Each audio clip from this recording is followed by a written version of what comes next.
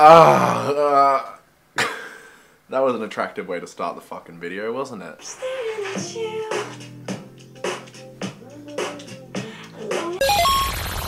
Hey, it's Damo, and today we're gonna talk about some gay shit. Well, not just gay shit, we want to include everybody. But yeah, some gay shit. So I'm not really sure how this happened, because I never planned for it to happen, but somehow I've become kind of an ambassador slash helpline for people trying to find themselves in the LGBTQ+ community. And a lot of the time I get asked, how do I find myself in the LGBTQ+ community? Fucking crazy that. I wouldn't expect that question. Now I understand this is really subjective. To some people it's super important, to others they just don't give a crap. And I feel you. I don't give a crap about a lot of things, most of which I definitely should. But for those of you who do give a crap, this video is for you. And hopefully it can help in some small way. So let's get into it. Firstly, I really need to clarify. You are not defined by your sexuality.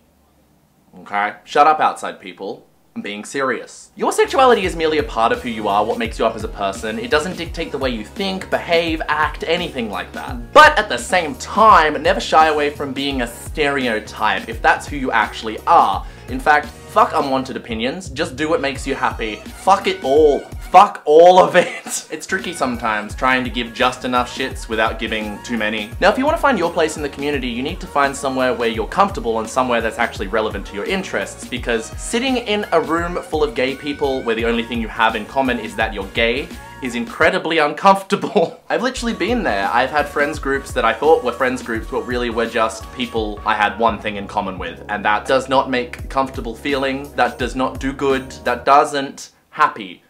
You know? However, don't be surprised if you have a very similar experience towards the start. I mean, most people will just take what they can get, and it'll take a long time before you realize that's not really what you wanted. Or maybe just a few seconds if they're really that shit. A good start is to go to events that you would go to anyway, and then just kind of look slash listen for the LGBTQ+ members at that event.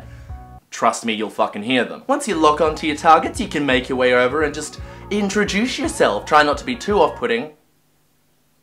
I know it's a struggle. A daily struggle. Then maybe ask if they have an LGBTQ+ group dedicated to that particular event. Most of the time they will. Take the Sydney Gamers, for example.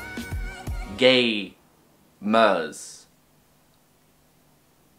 I went once. Also, if you've got a slightly more specific sexual identity, maybe try and use that to connect with other people. It'll narrow down the scope, make everything a little bit less overwhelming and a little bit more focused for you. Of course, never feel the need to stick with your people. Segregation in the LGBTQ+ community is real, and it is incredibly stupid. Oh fuck, I hate that society doesn't accept me for the way that I am. Oh, me too! Maybe we should bond over that. No, fuck you, you're very slightly different from me.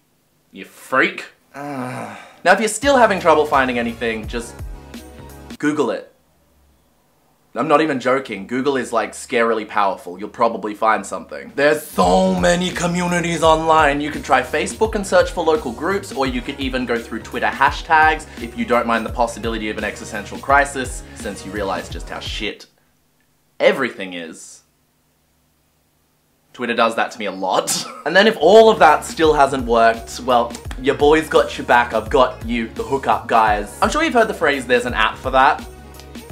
Well, Amino actually reached out to me and told me about their LGBTQ+ app, which has an online community that's really easy to access, full of knowledge, full of experience, people to connect with, all of that good shit. The app is super simple to use and you can get it from the Google Play Store or the Apple App Store, or the no, you can't get it on Blackberries. Why do you have a Blackberry? Also, the icon for the app is rainbow, and that's gay AF, so I'm kind of really here for that. Really here for it. Mostly because I don't like leaving my house, but I'd be here for it anyway. Once you've installed the app, you'll notice there are a plethora of sub-communities on the app itself, ranging from everything to different sexualities, different interests outside the LGBTQ+ community, absolutely everything, and they're all managed by users of the app themselves. Amino is really easy to use and honestly is a great resource for those trying to find themselves within the LGBTQ+ community. So I would really recommend giving it a go. You can always delete it and it's free. I love free. Link is in the description to check it out. If you personally have any other ways to find yourself in the LGBTQ+ community, feel free to let everyone know in the comments, or if you just want to tell a story about the first time you really connected with someone else in a community you're a part of, that would be awesome too. Just leave some goddamn comments. Thank you so much to Amino for sponsoring this video. It's always a pleasure to work with you guys, and thank you guys so much for watching. Don't forget to subscribe if you haven't already. Click that bell so I can annoy you more directly, like straight to your phone. And other than that, that's pretty much it for this video. So I will see you in the next one, but until then, fuck off.